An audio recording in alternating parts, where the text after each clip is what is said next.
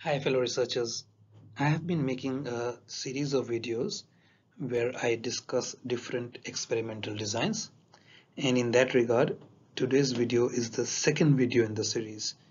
My previous video discussed the one-shot experimental case study. You can find the link in the description section below, and today's video will discuss one group pre-test post-test design as part of a pre-experimental design. So in today's video, we will see how in a group or in one group, the pre-test and post-test design is implemented with a couple of different examples. So let's get started. So in this type of a design, a single group undergoes a pre-experimental observation or evaluation, then is administered the experimental treatment, and finally the same group is observed or evaluated again after the treatment. Let's see the first example.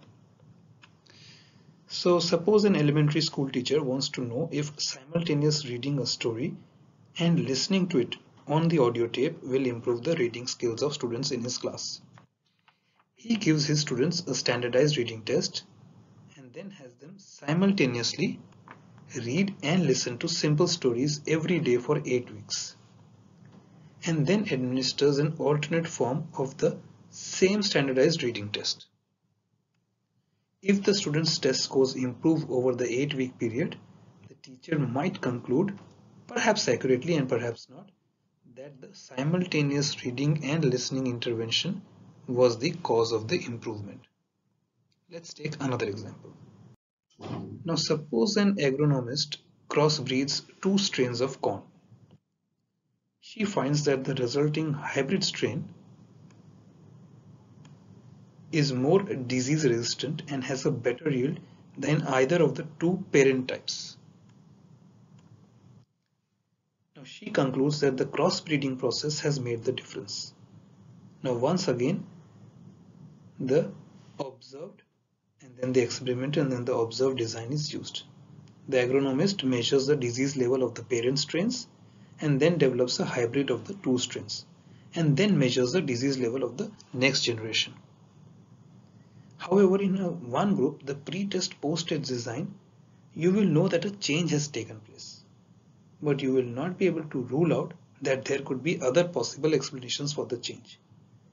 In the case of the school teacher study, improvements in the reading scores may have been due to other activities within the classroom. For example, they might have practiced more, or simply the fact that the students were 8 weeks older. In this experiment of the agronomist, changes in rainfall, temperature, or soil conditions may have been the primary reason for the healthier corn crop.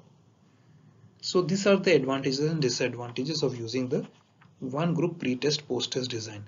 You may use this to see if there is an impact, but you will need a more controlled study to make sure that the cause and effect relationship is clearly defined and that the effect is not due to other variables that you have not controlled for.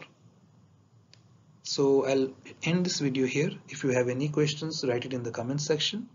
In my next video, I will take up another design case study, which will be the static group comparison, which will be again part of the pre-experimental design.